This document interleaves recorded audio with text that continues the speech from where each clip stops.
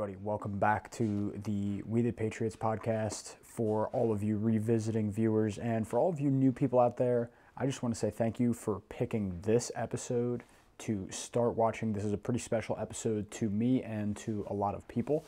I just want to start out by saying every single year I head out to, we call it upstate New York. It's this place up by Lake Placid where they once held this Olympic Games that we had here. And we go up here, we call it the fishing trip. And this fishing trip is much more than that. But we go, we stay on a lake, we fish as a family. We end up going to all these excursions outside of fishing, go into the town, go into the city, climb mountains. It's one of my favorite times of year, every single year. And to think about all of the different ways that fishing impacts us as Americans and in our lives, it's tough. And when you start thinking about it as a business especially, it really starts to compare to a lot like farming has over the past couple of decades, in that it's been tough to turn a profit and it's been tough to run these businesses.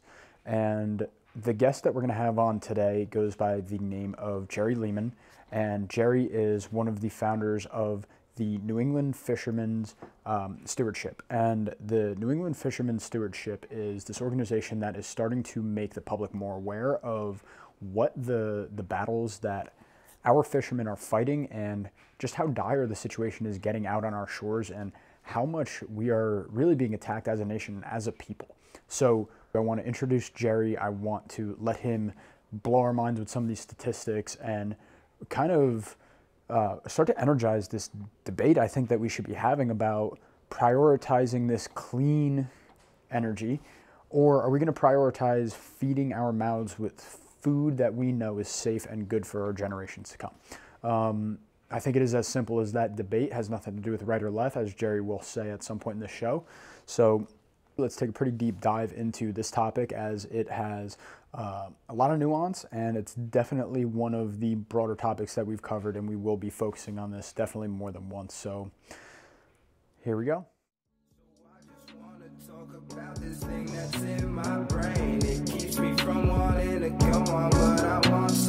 Then let's get into it. I'm sure we will hit a lot of those topics and more, and you're probably about to blow my mind. So without any further ado, everybody, welcome back to the We the Patriots podcast. I'm your host, Sal Asante, and with me today, I have Jerry Leeman. I am very excited to have now, today we have a fisherman, everybody, and a real fisherman. This is someone who's got a lot of information that could potentially sway your thinking or bring you into a new frame of mind. Jerry, introduce yourself and a little bit about the movement, and especially the shirt you got on, FightSalty. FightSalty is the mantra we use. Well, first, Jerry Leeman. I'm the founder and the CEO of the New England Fishermen's Stewardship Association. We're an alliance of wild harvesters of our waters off the New England, dedicated to educating the public about how best to manage our seafood resources through sound science, best practices, and conservation used by fishermen, with a view towards economic well-being, ecosystem sustainability, and U.S. food securities. And what I do is educating the public and trying to show legislators and just the broad masses of what it is that the commercial fisheries brings to the dinner table to every U.S. citizen. And now we have real implications of losing our natural resources, which are U.S. food securities. And this is for the sake of development for offshore wind. And then we have collective amounts of bad data coming from government agencies, which are regulating the management of our fisheries, which are having direct effects at your grocery stores. And the fact that you're getting wild, heart healthy product to your dinner table is going to be a thing of the past if we keep going down this forecasted route. So, Jerry, how long have you been fishing? How long have you been around this? Is this something that your family's been doing? Yeah, multi-generations. Everybody in my family is a fisherman. I grew up on Bailey Island, which is in Harpswell, Maine. Father was a commercial fisherman, uncles, cousins. The women usually worked around the fishing industry. Wow. Restaurants and everything else. Urchining, scalloping, shrimping, back when we had it here in the state. Ground fishing, multi-species, tuna fishing, long lining, seining, sea mossing, periwinkling. We've even gone diving for urchins. We've done it all. So one of the aspects of the documentary that I do want to allude to, and I'll definitely link in the description, but one of the aspects that pointed out, at least in what I was viewing, was that there is a lot of forced consolidation, it seemed, on fishermen. Was it always that you had to be fishing for all these different types of fish in order to fill quota, or was that something that kind of happens accidentally and you try to capitalize on as a fisherman? In order to know where we are, you got to know where we came from. I mean, back in the 1900s, I mean, we knew that the Gulf of Maine was rich in abundance. Problem was we didn't have any science to wrap around it. And what we did is we forecasted money to give to foreign nations access into our waters. Okay. And back then, it was probably like 8,500 fishing vessels out in the Gulf of Maine. I mean, day and night. These are foreign nation entities like Spain, United Kingdom, Russia. They were all right here. They were pillaging the hell out of our waters.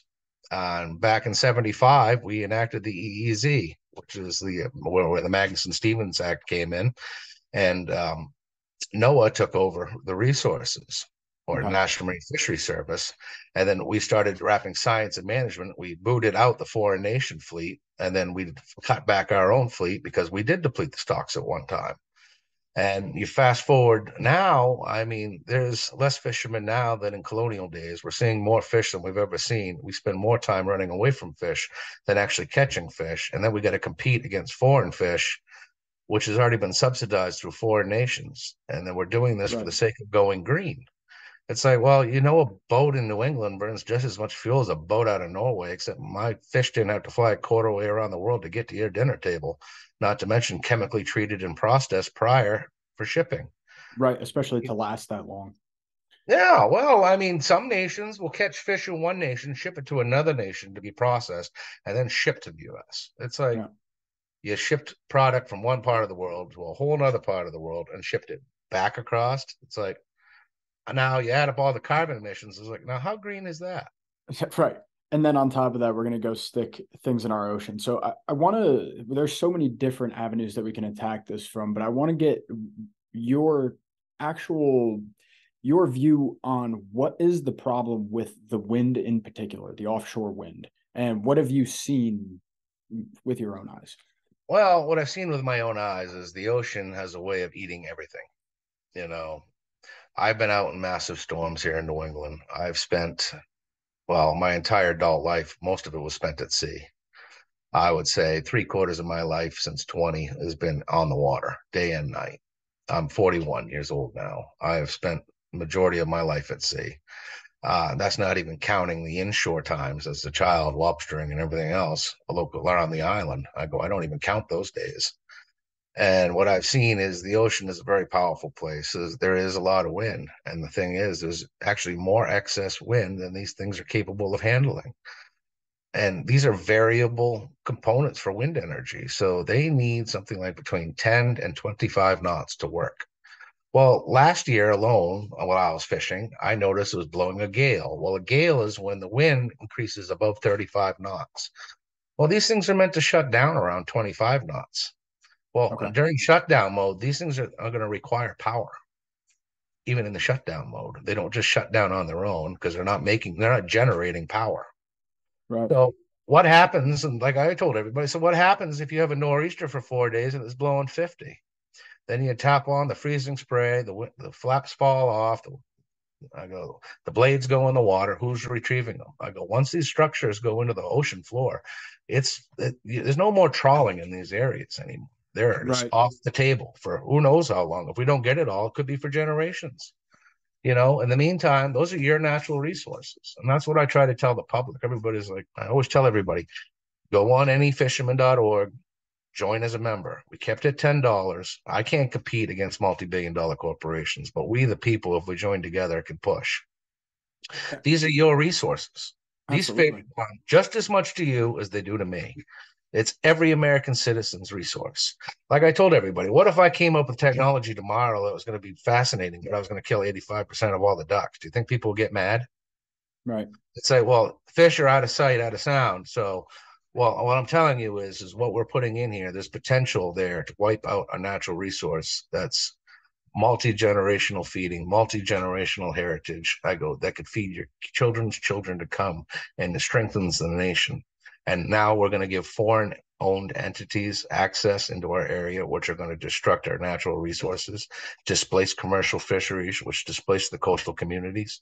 I go, and then the network communities around these things. I mean, it's maddening. Yeah.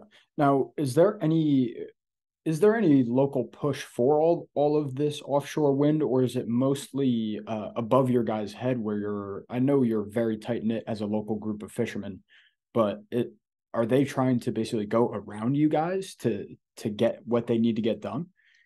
It seems like they're going around everything. The people just don't know. I mean, the fact is, even NOAA and National Marine Fisheries Service has even wrote a paper to OEM stating that there's a lot of data gaps. Hmm. I mean, I even went as far as talking to the DMR in the state of Maine, Department of Marine Resources, and I asked them, I go, well, are there any case studies of power cords around the shellfish industry? I go, around these power sources? There's got to be some kind of science around it. The answer was no. Well, I was down in Rhode Island over at the labs down there yesterday, and I asked those guys down there, well, there must be case studies in Europe, and there's very little data, Hmm. very little data. And then we look at the research that we've dug up. It's like, well, if haddock spawn get around these, or juvenile haddock get around these cables, the EMF coming off the cables will slow the haddock down by 60%. Well, what happens when you slow fish down? Well, there's a reason why fish multiply in masses is because of population, because Right. everything under the ocean is it's either eat or be eaten. Correct. So, well, what happens when you take 60% of a stock and now it's on the dinner menu? Because biologically we've changed the environment for them and we create predation zones. I go, these floating turbines put out noises at 100 hertz. It Yeah. calls in juvenile codfish. I go, Correct. it calls it in. I go, That's so amazing. why would spiny dogfish, which is a juvenile shark that swims in major packs, I go, that's pretty much what they like to eat. I go, why Yeah. would they ever leave? I go, we'll have Perfect. direct effects against our natural resources. I go, that feed you and me in this country wild, heart, healthy product. So once we wipe that out, well, what's the point of having a U.S. fisheries? You won't have one. Right. And do you think one of the big problems is the giant decrease in fishermen, especially by way of introducing all this new law over the past few Well, decades? we got this mantra in the nation's mind saying that there was overfishing and overfishing and overfishing. It's like, yes, it did take place at one time. Yes, it was about 50 years ago. Hmm. I go, if you look at 2000 to now, there used to be like 200 times more fishermen just 20 years ago. Do you recall whales washing up when there was like four times the effort 20 years ago? No, but when offshore wind started doing survey work in 2016, we saw a drastic increase in beachings. Amazing. Huh. Hmm. Less fishermen, less traffic, increased surveys, increased whale deaths. It's like, I'm not a rocket scientist, but I can correlate 1+1. Yeah, definitely. And over the past 20 years, has it become less and less profitable to fish? Hmm. Well, expenses have gone up, and now we changed the system. Now we're on a quota-based system. So that Can means you a boat, explain that? yeah, so a boat is only allocated so many fish to their permit, and it's based on catch history. Well, now the management cut back. Like right now, Framework 65 just got pushed through. That's where we just reduced the haddock quota by 82% for all multi-species fishermen in New England. So that means if your permit was let's just say on the low end was only 10,000 to begin with, now you only got 1,800 pounds for the entire year. So if you were a boat last year that caught 1 million pounds of haddock, now you're allowed to catch what? 180,000 pounds of haddock. So Right. if your business model was wrapped around targeting that species, which is predominant species that the U.S. consumer wants, and we have a severe abundance, yet NOAA says we don't, but people don't know why. I'd say, well, they collect all their data from the Bigelow vessel, which is run by NOAA. It's a research ship. Well, that research ship only towed 42 nautical miles in a 36,000 square mile area. That's a multi-million-dollar vessel that came from you, the taxpayer. It's like, well, I could have towed 60 nautical miles in one day for $6,000. And I could have showed you twice the information that that thing did. And that's the fact is they pre-randomly chose these places to tow. It's like, well, that means that all species are in all areas at all given times. I'm like, no, they're not. How do I you go, predict under the sea?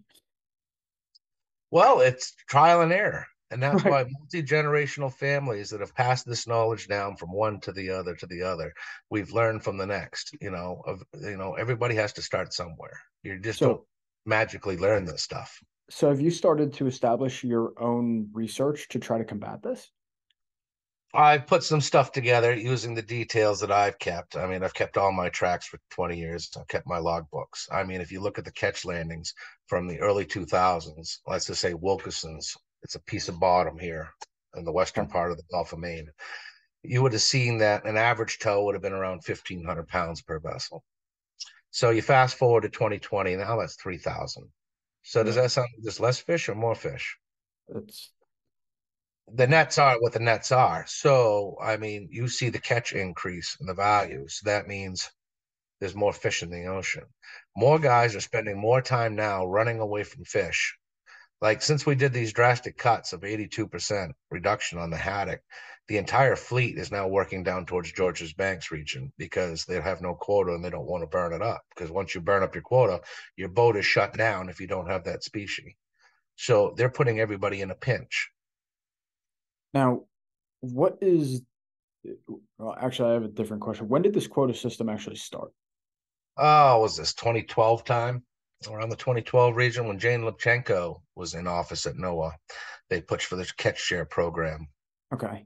And with that, has it been steady reduction in limits every year? You were watching larger corporations got their hands in it and bought up 25% of all of our natural resources. Like Blue Harvest was a foreign nation owned hedge fund corporation from a Netherlands family. And just as of today, they have locked their doors shut. They called in their boats. So now those boats and those employees are all unemployed. In the meantime, the boats that were bringing wild, heart healthy product to the U.S. people and the U.S. consumer are not coming. Wow. That's how drastic this is, just because of a Well, limit that this somebody's done. on a foreign nation feeding us, Right. Absolutely. It has to. There's no other solution. which increases carbon emissions. Imagine that. And not to mention, they're applying poison onto your table and your children's dinner table. It's like people don't understand where their fish come from. There's a massive difference between a wild caught product. I go, one, you didn't have to seed it, you didn't have to plant it, you didn't have to chemically treat it, you didn't have to turn over the soil, you did nothing. You just sustainably harvest it and go, and it's repeating pattern. It falls into cycles. This lasts for generations. We've been doing these things for well over 400 years here on our own coast, and the indigenous tribes did it way longer than that. Right. I mean, at one time, codfish was part of our monetary system in the United States. There was a reason they called it green gold. So with all this stuff coming down on you guys, what is this organization that you have? Would you be able to explain a little bit about the New England Fisherman Stewardship? Yeah, the New England Fishermen Stewardship Association is, well, it's like the Ground Fish Committee councils right now for the Fishing Council. It's a council of members. There's not a fisherman on the council. So I call it a fisheries council. So what I've done is I've taken educated, on the job, blue collar working men and women who actually know the business in and out and their family ties. I go and I know how these develop through the communities and the economics surrounding their communities. The real knowledge, not some Ivy League student that came in fresh off the platform. I go planted. These are the individuals that have been here, grassroots. You know, Right. these are the men and women who feed our country, wild, heart, healthy, sustainable product. This was stuff that was given to us that was meant for us to pass to the next generation, and due to policy and regulations, we can't even keep ourselves alive.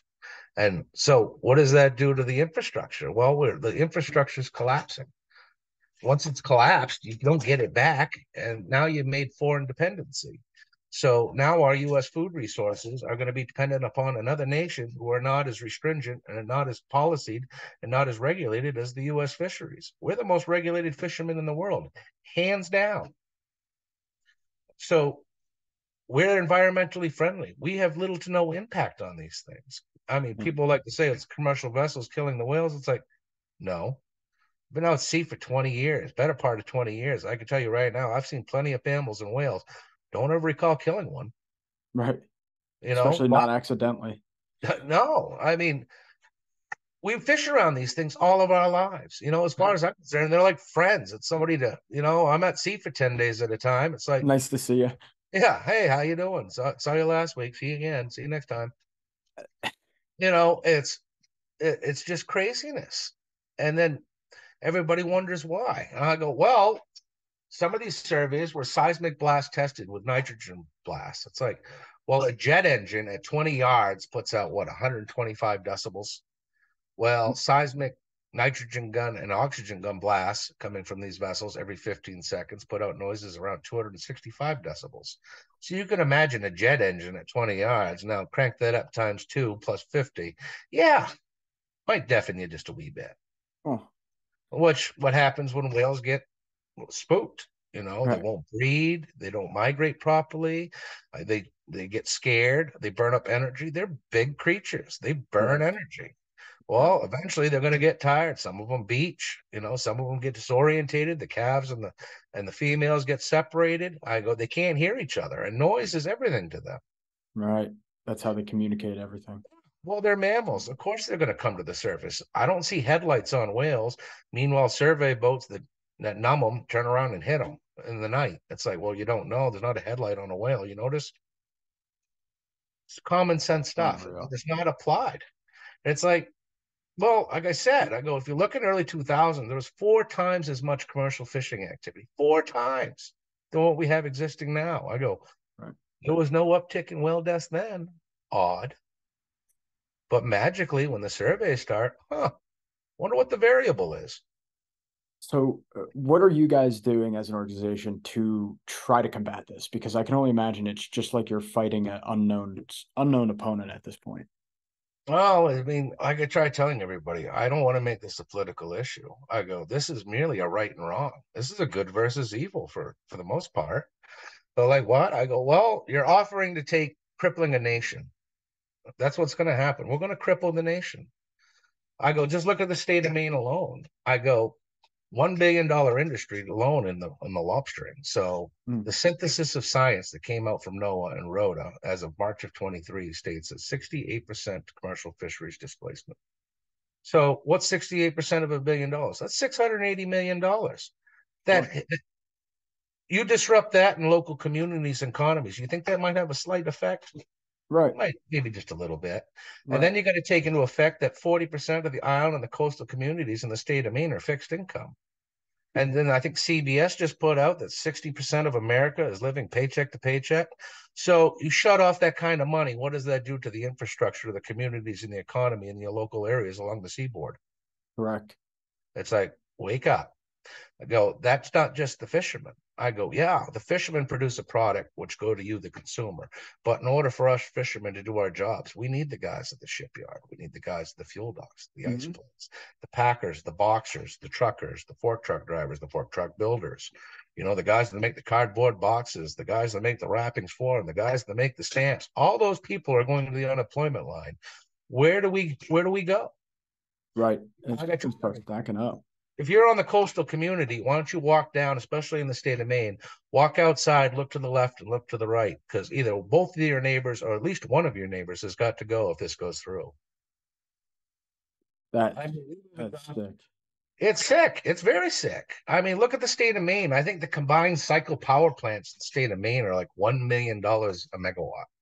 If you use Vineyard and Block Island wind, that makes it like $5 million a megawatt. And Oh floating, that's fixed offshore wind, and floating's double. my God. So if you're on a fixed income, like 60% of the nation now living paycheck to paycheck, well, if I took your $200 light bill and I made it a $2,000 light bill, do you think what are you going to lose in order to turn the lights on? Your car payment, your cell phone, stop feeding Correct. yourselves? Correct. Something's got to go. And then Yep. energy is going to drive inflation through the roof. I mean, hell, it Absolutely. costs energy to create an apple. Yeah. You still got to get out there and pick it. Absolutely. I mean, so this is where I want to bring back a little bit to where I'm coming from personally because it's really affected me, and I kind of got to talking about it with my co-host a couple weeks ago. And excuse my garage going off right there if you hear it. So my family works in the landscaping industry. We've been in this industry for 3 generations now. I'd be the third with my brother and some of my cousins. And what we do is almost full service landscaping that you could think of in New Jersey, of all places. I'm sure you'd expect it there. And so we're a bunch of Italians and we all go do our landscaping. It's the most stereotypical New Jersey thing you could think. And but the problem that we're seeing with us is overregulation in a very similar way, but forced use of electric equipment. So getting rid of our gas engines, starting to use instead of two-stroke, all this battery powered equipment like lawnmowers and trimmers and all this type of stuff. Are you seeing similar sorts of attacks on your equipment, like your vessels? Are they trying to push for net zero vessels in some way? They're asking about putting EV inside of a boat. And like I told them, I go, well, I've been on a steel dragger for 23 years. Well, I can tell you right now that the ocean at over course of time eats everything. You already said it. It's this show. Yeah. I go, electrolysis is a real thing. I go, it eats steel. So even the piping on the vessel has to be changed out throughout its life because Right. eventually it wears and then it'll blow. And then when it blows, you're in a steel can floating with buoyancy. So now if I put an EV in there, or I mean, if a pipe bursts down in your engine room and everything's electrical, you're going to go down there and electrocute yourself before you drown yourself? That sounds like a wonderful idea, Jerry. Yeah, sounds awesome. Sign me up. Be 150 miles offshore, getting myself electrocuted, and then I get to drown if that doesn't finish me off. That's I'm glad that you're able to give a little pushback. Has there been any sense that they're going to cram it down anyway? They're trying to cram it down now as we speak, and that's what I've been trying to wake We the. have it here. 2025 or 2024, I believe, is the institution of our ban on gas powered engines for handheld equipment. I Well, believe. it's I've been trying to tell. I'm trying to wake people up to this as fast as possible, but it's such a broad spectrum of thought that you lose people a lot of the times. So what I try to do is I just have a conversation with them. It's like, look, Right. nothing coming out of my mouth, everything coming out of my mouth is fact. I've researched, I've read the synthesis of science. I've spent science is dictated as the natural observation of the natural world. I've spent 17 years in the last 23 at sea, day and night, observing these things. And meanwhile, we're being dictated by somebody who sits behind a desk. Huh. So, how much science is that called when you're sitting behind a desk? How much of that natural observation of the natural world are you really witnessing based on 42 nautical miles over a 36,000 square mile area? That's like an epiphany of 1/12 of 1%. That's That's correct. it's 1/12 of 1%. So, how do you have any logical thinking or think that you can make a management decision that disrupts the economy and the communities for which you're managing based on 1/12 of 1%? Crazy. It's You can't make this stuff up. no, it's insane. And so when I was watching in your documentary, it shows that you guys really put some effort into trying to put forward a very well thought out and very well researched band of statistics to try to go against NOAA. NOAA's absolutely certified and unchanging, right? Well, And NOAA has issues of its own, but offshore wind development is being pushed more from BOEM, the Bureau of Ocean Energy Management. okay, So okay, NOAA and the National Marine Fisheries is supposed to be a guiding to the Magnuson-Stevens Act, which it takes into effect local economy related around the fisheries. BOEM doesn't have to. So even though if BOEM takes over a swath and destroys the natural resources, which kills the industry and dams the impact of the economy and the communities along its network with, That's not applied to their mandate. And NOAA doesn't do anything to try to step in and stop them? NOAA has already written reports, and during certain task force readings, like this, the effort of OEM and the National Centers for Coastal Ocean Science to develop regional spatial suitability model is a good first step towards identifying potential areas for future leasing, but additional information should also be considered prior to designating wind energy areas, especially in the Gulf of Maine. They've even written reports stating that we highlighted the unique nature of the Gulf of Maine ecosystem and the presence of vulnerable complex habitats, such as deep sea corals, protected species, and designated critical habitat for endangered North Atlantic right whales. Also noted substantial data gaps, including the lack of sufficient and comprehensive mapping of benthic habitats and sea corals, sponges, and distributions of vital fisheries and lobster, and unknown effects of floating with wind technology on marine sources. So what does that say? That means we don't have enough data to accumulate any kind of conclusion based on what they want to develop because we don't know what the effects are. Now, we've talked about it in the state of Maine, and they accepted an offshore wind scientific lease site.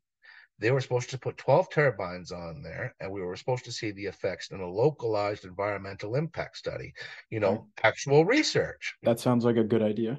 Oh, well, the problem is NOAA, National Marine Fisheries and the Science Center doesn't have a baseline for the New England region. There's such big data gaps there from either COVID. The last complete survey we've done in New England was back in 2019. Yeah, I saw that. That was heavily mentioned. So, 23 boys but and it girls. seems like they keep making that excuse at this point that it was COVID and we're recovering from that. Or even I'd heard snippets that they mentioned they did recover and they've already caught up with their data, but there's huge gaps at this point. That's a lie. That's a lie. How could you go back and collect data from a year that's passed? Because they're using prehistory from 20 years ago and filling They in have no data idea. gaps. It's like you can't use the past to fill in the data gaps from the future because the present, we already know it runs in a cycle. I go, look at the landing reports in the western part of Gulf of Maine in the early 2000s. The predominant species landed was pollock. If you fast forward to 2020, the predominant species is now haddock. But you're telling me there's no haddock, and you had to reduce the management by 82%, which kicked us all out of the Gulf of Maine into Georgia's banks. But in the meantime, the guys that do go into the Gulf of Maine have to run away from haddock. The same place where they weren't supposed to be. Where Something they're isn't. saying, yeah, they're saying A it. guy that made 1/12 of 1% and a guy that spends 240 days a year at sea are seeing two ends of the rainbow here, and it's not the same color. Hey guys, just wanted to take 1 second away from the show here to let you know that we really appreciate you listening. What we would really appreciate even more would be if you could share this, go favorite it, go like it on your podcast app, and just let anybody know that you think might engage with this, even if they really hate us. Go send it to them. Get them to see if they'll watch it, see if they'll engage, see if they will start to spark up that conversation. Let's get this popping over here. Let's get these numbers up and let's start to get these views and these followers up there. Let's start monetizing this and let's start getting to a point where we can start reaching out to some bigger platform. Let's get back to the show. Jerry, you are awesome, man. I love the way that you are putting this. I mean, at least you make it entertaining because I feel like you can get lost in the weeds here pretty bad. Well, the fact is it's how do we collect data? Yes. Okay, let's talk about this. We'll do it basic so I can get you caught up on how NOAA collects data. So the Bigelow vessel gets a piece of paper that has predetermined tows on it. They have protocols that say they have to tow at 3 knots, so they can't tow any faster than 3 knots. They have a protocol that says it has to be one depth. They have a protocol that says it's 3-to-1 wire. So that means if they're in, let's just say if you're in 100 feet, you have to set 300 feet of wire. That's Okay. what a 3-to-1, 7-to-1 scope. So if you're in 100 and it's 7-to-1 scope, it's 700 feet. Sure. Well, they're using a frame that we would use to jump over mountains with. And they're telling us we're doing accurate flounder surveys. It's like, well, that's funny because an average dragger uses a 3-inch to an 8-inch cookie and tows at 2.3, and your protocol's at 3 knots. So you're towing 0.7 faster and you're using 3 times the frame. You're not actually sampling, you're jumping over the fish. And Got then it. you're going to use that crappy data to come up and tell me, based on very little toes, how much fish is in this broad area. Meanwhile, you've only checked my pinky nail, but by checking my pinky nail, you're going to tell me what all of this behind me is. It's like, no, no. And how are you able to get access? Did they have to publish how they do their data collection? Yes, it's part of the NTAP committee. I was just down there last month in Maryland, Baltimore, at the Maritime Conference Center. The Science Center even came in during the committee meeting and even said, we have no baseline case study in the Northeast New England region. Well, okay, I'm not the PhD of the bunch, so I'll keep my question simple, like a fisherman should, I guess, and say this. Whether it's in life or in business, if you don't know where you are, how the hell do you know where you're going? Correct. Couldn't agree more.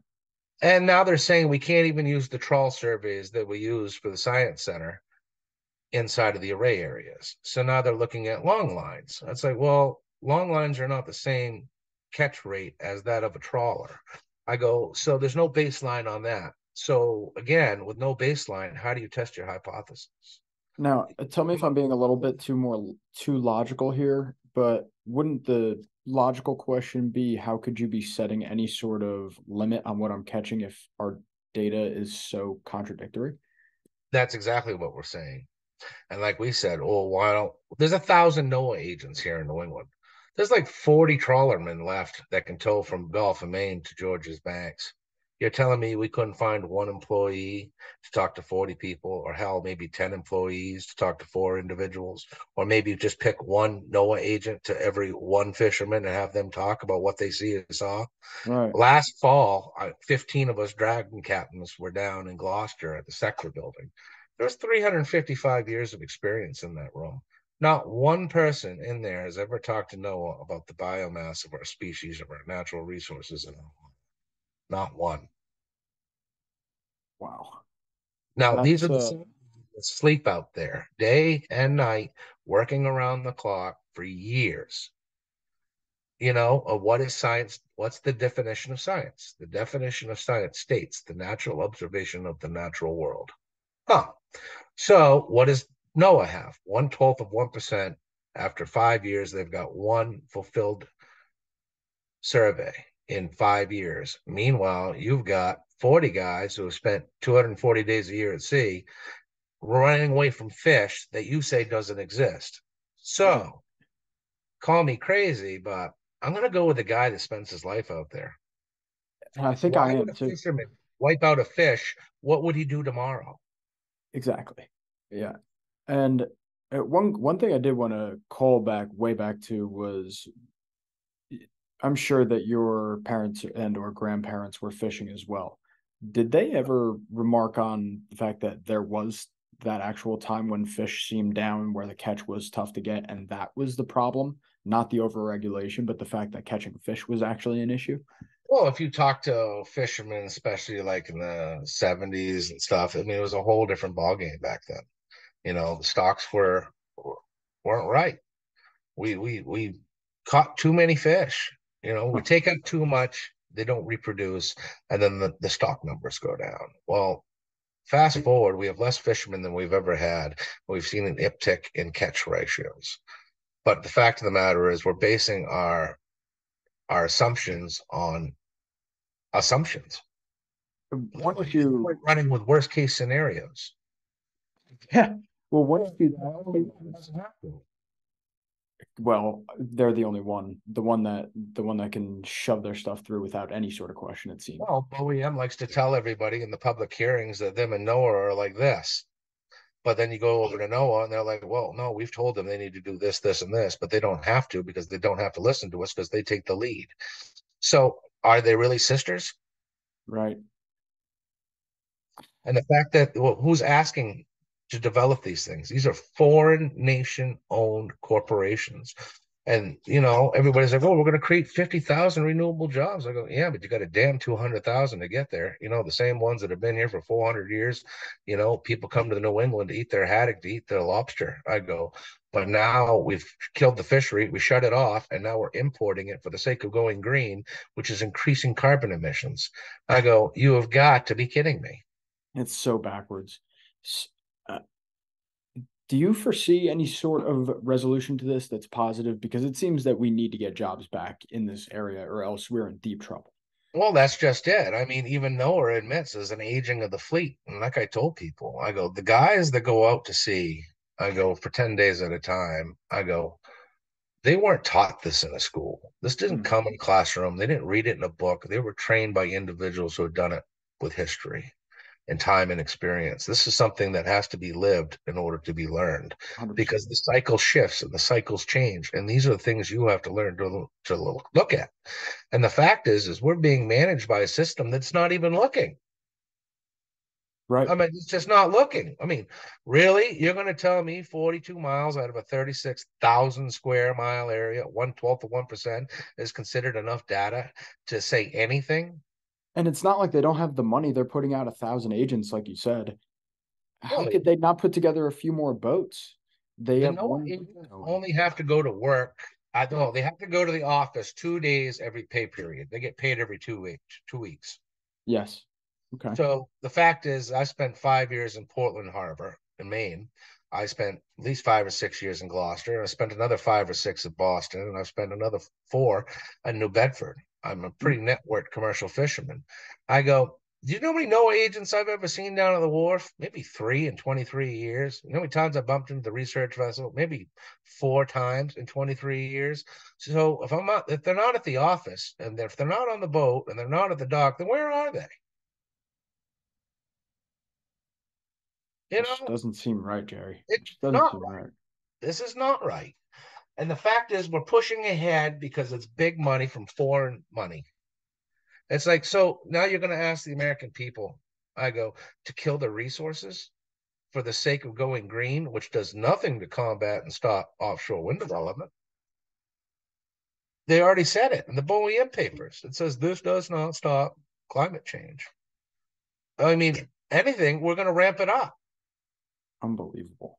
And By not allowing the U.S. fishermen access to go fishing and bringing wild, heart, healthy product to your dinner table, we are asking foreign nations who are not regulated and no policies like our own, who actually do pillage the shit out of their bottom, to fly it right, overseas, creating a higher increase in carbon emissions to feed you. And now you're under their regime to send you product, and they're going to be under contracts because right, we're going to be desperate right. because we've killed our resources. We don't have anywhere else to get the food. Well, you can't just magically grow fish, You can't even just though tell, well, you can't just tell fishermen to buy boats. well, they're pushing aquaculture finfish farms. It's like, well, that's funny because you got to give those fish tetracycline, and tetracycline is what we give patients with pneumonia. Right, It's an antibiotic. So what happens when we start treating you with a fish that's already has an antibiotic in the meat? Well, eventually you're going to get sick sometime. Well, guess what? You've already been having doses of antibiotics. You just didn't know it. So what do we give you now when you're sick? I don't have an answer for you. Neither do I. I'm not a doctor, but I'm sure it's not good. No, I try to avoid them at all costs, to be honest with you. Um, what Well, I mean, even the salmon fish farms and these aquaculture pens, they have to feed them carotene chemical supplements to dye the meat orange so you don't get grossed out by seeing a great piece of flesh in front of you so you don't puke. why? Because that's a natural color of They the fish. create sea lice, they destroy the environment around them. I go, they crap that chemical back out of their own bodies, which then the natural habitat eats it and it poisons them. It creates algae blooms. It's disgusting. I'm so disgusted. We're flying fish in from China that was raised in a feces pool. And if people Yeah, don't know what feces is, it's crap. They raise them in crap, fillet them, process them, and then fly them across the pond from the Pacific to your dinner table. And that's what you're eating. right, Chinese crap. right. No, I mean it's really starting to hit home. It seems like everywhere. Well, Um, one thing I wanted to ask that I wanted to confirm that I heard was that there is more than likely conservation is buying out tags for fish and just using it to either hold it over your head or just not use it for the sake of saving the fish, quote unquote. Well, it's like this. Back in the 90s, we had a buyback program. They didn't buy back the boats, they bought the permits. They put the permits on a shelf, which were Right. supposed to be pushed down, to future fishermen in the future. That way we can keep a steady natural resource of wild, hard, healthy product to you, the U.S. consumer. But instead, because we're fishermen and we don't know what we're doing because we can't be trusted, large conservation groups and NGOs decided to create permit banks. And now you have to buy a fish in order to go catch a fish in hopes that the market is better than that, which you've already prepaid, so you can make a profit, which makes your business viable.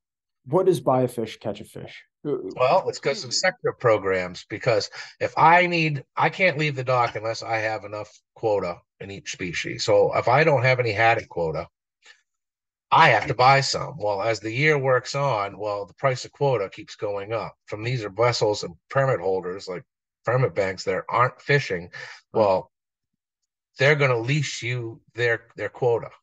So, They're I'm saying, just sitting on it and getting paid. yeah. So this framework 65 went in. It started off the first day was the haddock quota was $1.50. Haddock at the market's only $1.20. So if you bought $1.50 fish, not only your time, your effort, your fuel, and your costs you have to eat, but then you have to eat the $1.20 on top of it, and then you have to take 30 cents away from another product in order to start to even come up with a paycheck. Right. It's like, really? It's like, what? At this point, why don't we just tie all the boats up?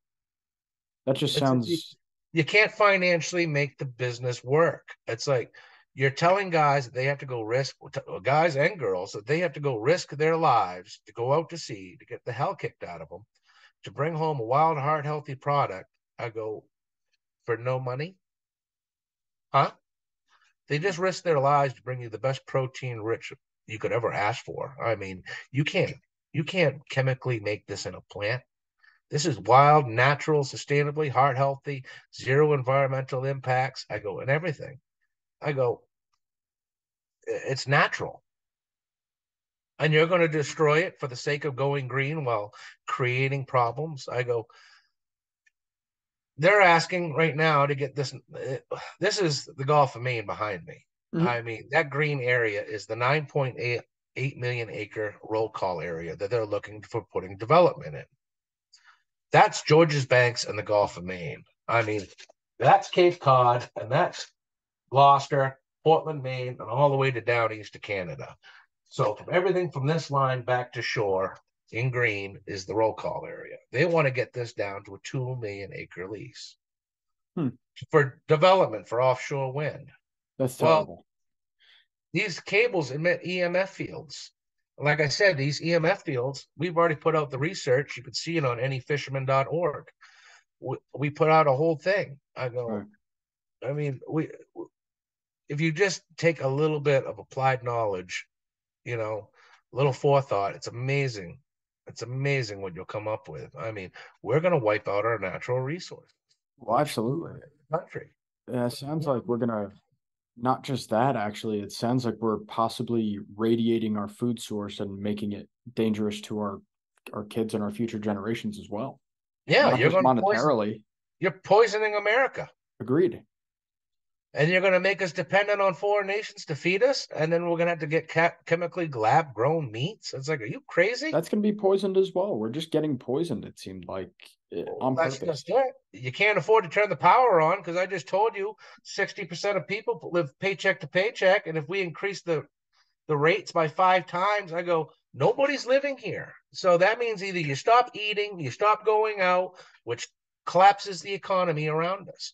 And why is this important to the fishermen? Well, these are the people that move our product. These are the people that buy our product. So if there's no demand because they can't even afford to turn their lights on, well, what the hell do they need a fish for? I could not agree more. Jerry, I think you got to tell me what my not only myself but us the listeners what we can do to try to help you guys out and forwarding your mission to try to help you guys at least get some of your way of life back. Well, like I told everybody, this is about uniting the U.S. people. Agreed. You don't have to be a fisherman to join a membership with NAFSA. I kept it at $10 to be cheap because I can't compete against billion-dollar industries, but we, the people, could push back against our legislators to say this is not for us. We can't financially take this. I mean, No, it's going to collapse our heritage. It's going to collapse the whole networking system that we built New England around.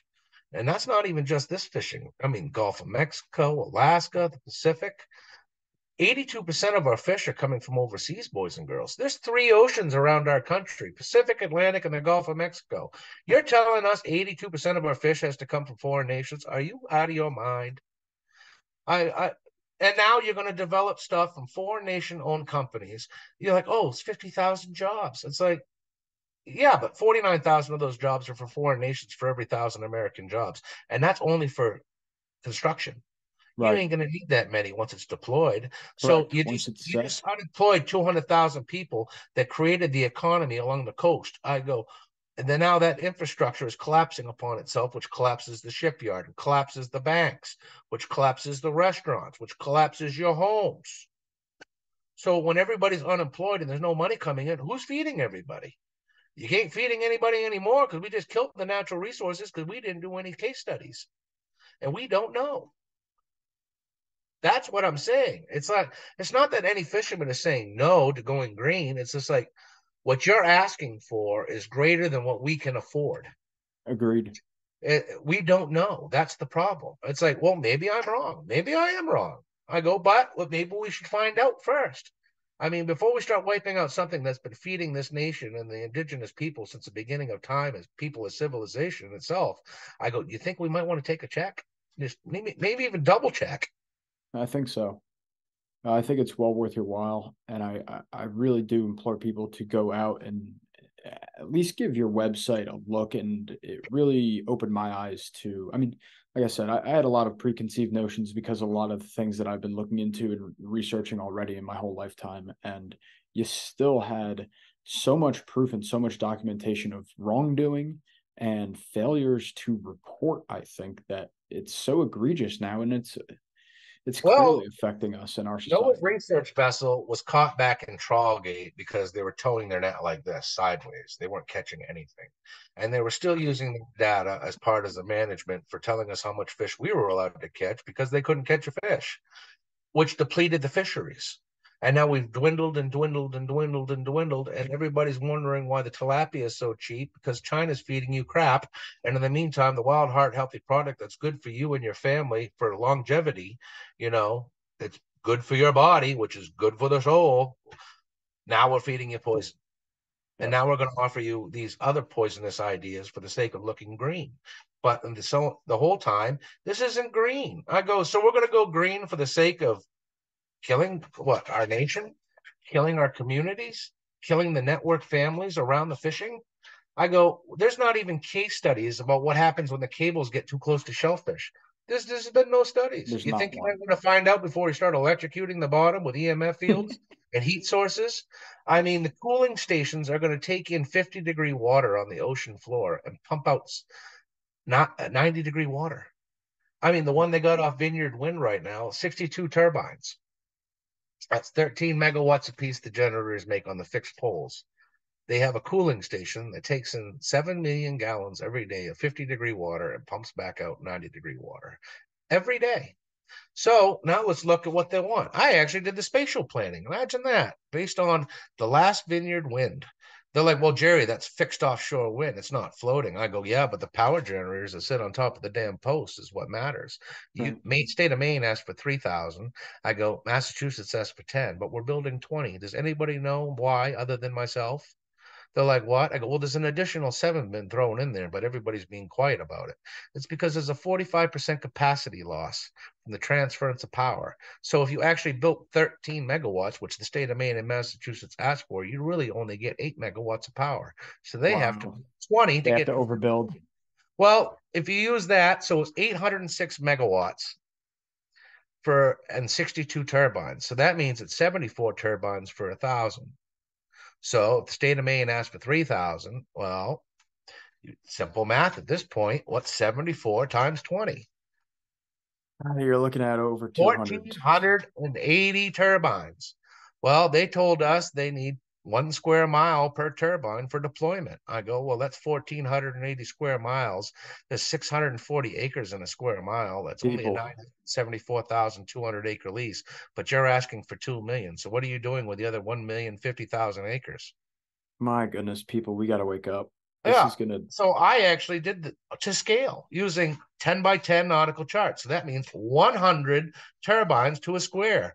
Well, what happens when we Where start do you playing fish? math?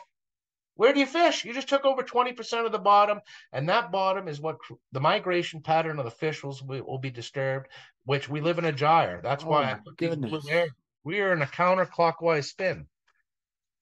So what comes around goes around. So not only could we destroy our own natural wild resources, I go, but we could damn the future to come.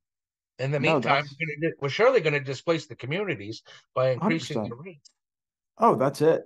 The rates are going to be huge, and all I could think about is just the decimation of wildlife. When is this supposed to be implemented? Well, that's just it. And then once this lease goes in, that means they're going to start doing survey in the Gulf of Maine. So these whales and mammals washing up on the beaches to the It's south only going to go up. are going to be coming up here to the New England. So next time you come to Maine, New Hampshire, Cape Cod, well, you might as well make room for a whale steak because there's Yeah, going to be cooking on the beach. yeah, And not absolutely. to mention what Yeah, gets killed and doesn't make the beach. Nobody talks about that right. one. Anybody send a sub down with a camera to look around these areas to see how many I can only carcasses imagine. on the ocean floor? I can only Probably. imagine. And in the meantime, your natural resources, which we use as a nation, that's what strengthens a nation when you have security. Well, what's more secure than knowing you have a natural abundance of food that can feed your nation for generations? And now you're just putting it on the chopping block for a virtue signal. What we're The doing. test array is something that needs to be done, and it needs to be done correctly, and it needs to be monitored. We need to do at least 3 to 5 years study prior to development to have a baseline of what species go in that area during what times of the year. Then when you initiate the science array, you need to be able to sample it the same direction as you did during the previous 5 years to see what the adverse or pro effects were. And then we can have a logical conversation about the rest of it, but not until. I agree. You can't just stick these things into the water, man. This No, is this is absurd. putting the cart in front of the horse I agree. severely. I couldn't agree more. I hope that everybody seeing this takes a little bit of action. Jerry, I want you to just take a minute to send out the links and let everybody know of the name of the organization and the website we should head to. Yeah, well, with the New England Fishermen Stewardship Association. You can find us at anyfisherman.org. We have a Twitter account that's at Fish Stewardship. Our Instagram is underscore NEFSA, NEFSA underscore. We put out documentaries. You can even find it on YouTube, Undersea Empire. Um, we talk about these things. My contact information is in there. I'm always willing to engage to educate people. Like I said, I mean, if science is dictated on the natural observation of the natural world, and I've spent better part of my adult life at sea watching these things day in and day out, documented, recorded them, video logged them, kept all my tracks. I go, and now you got an agency that has 1/12 of 1%. I go, who do you want? I go, I have nothing to gain by this. I go, but my family's future has everything to lose from it, and I so does couldn't every agree other more. American citizens. This has Well, got to stop. This has got to stop. This is going too far. Now you're going to disrupt communities' economy, the commercial fishing heritage, which has kept this nation alive. I mean, there's a reason they want this. yes, there has to be. There's always a reason. Always Well, a reason. there's always a reason behind it. It's like, well, guys, I'm not trying to be the pessimist of the bunch. It's like, I'm here to educate you on what I know based on what I've seen and experienced in my life at sea. And when you apply it with the research papers, I mean, I've read hundreds of papers. I mean, I'm not just a I mean, I've read the synthesis of science. I've read the economical impacts, even in Maine and Massachusetts. I've read the statistics. I even went as far as finding out where the minerals to create these things are coming from. I mean, the minerals alone, cobalt is a major mineral needed for batteries and Mm-hmm. generators. 100%. Well, do you know where 70% of all the cobalt in the world comes from? Well, it's not America. It's the Democratic Republic of Congo. Absolutely. 70% of the world comes from there. Well, guess what else? Director of RAND Corps, Brad Martin, Institute for Supply Chain Security. China has the ability to deny access to cobalt, creates a national security vulnerability, stockpiling of minerals and rights, but the U.S. hasn't. Cobalt has to increase 403%. Do you know what the Democratic Republic of Congo is also well known for? The worst child labor in the world. Yep. They And take advantage of the people like crazy. Chinese. Yep. So even though these are European foreign nations that we are developing with here, well, those minerals still have to come from somewhere. So now we're giving subsidies to a foreign nation from Europe to buy mineral rights from China. So we're just doing a transference of wealth. We're doing a transference of wealth, correct. Time to wake up. Time to wake up. Everybody, this has been Jerry. I think I want to continue a little bit onto our not so public show, I think. And for everybody else, I think you should go follow FightSalty as well on Instagram, because you'll see a little bit of, is that your crew that you show sometimes, or is that just video from? He does a lot of the work. I mean, we use it as a mantra to unite all fisheries. This is not, we've tried purchasing management teams fresh out of college, to work with these work groups from the science centers, figure we'd buy a few of our own. Yep. Network them together. Well, they drink the Kool-Aid eventually, and then this is yep. It's looking at money. They don't have money. The nation's broke. It's like, but we, the people, the commercial fisheries, provide a sustainable, wild, heart, healthy product to you, the U.S. people. Something that you want. I mean, who has ever come to the New England, sat around a dinner table, pissed off, eating a seafood dinner? Have you ever seen anybody? No, they're always happy. They're always smiling. Everybody's in a good mood. Why not? It's the best product. It tastes great. I go, it brings families together. I go, it unites economies. I go, there's no closer knit communities, I go, than coastal communities. That's because we're dependent upon each other. Very dependent on each other. It's a lovely part of Americans. Agreed. That's the beauty of what we do. Why do you think people want to leave the city and live with us? In the meantime, boot us from our area. But the whole thing that made it great here was us. Right. That's the difference, man. That's America, though, and that is the in my opinion, the vision of America, and I think that's what we need to fight to achieve again. And I just can't. Third world, if this keeps being allowed to come through, that's what it seems like. You're going to displace all the network communities along the coast, which are going to have adverse trickle effects to the economies and the local communities that network inland. This is like a cancer that will spread. You scared the crap out of me, Jerry. Officially, I think well, it's time for America to wake up. I think we all need to wake up, and until I think we're going to have to do another show at some point. Hopefully you can update us on some progress. Until then, Jerry, thank you, and I hope to talk to you again soon. All right, very good. Be well. All right, you have a good one. Say, damn, I wish I were the fucking state. I want to be something, not nothing. Trapped inside my dream and I'm running away from these demons. But the feeling's so good, I'ma keep dreaming.